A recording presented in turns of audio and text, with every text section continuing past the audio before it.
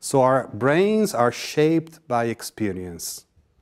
So nothing is completely genetic and nothing is completely experiential. It's always biocultural or epigenetic.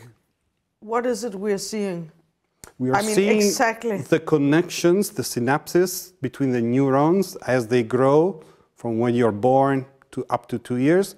And then you see when you're an adult, you have less synapses, but they are thicker. But is this an animation or is it kind of it's a drawing. Interpretation? It's a drawing that's an interpretation of what happens in the brain. So those points are the neurons, and you see the connections between them. So it's a realistic drawing of of a portion of the brain.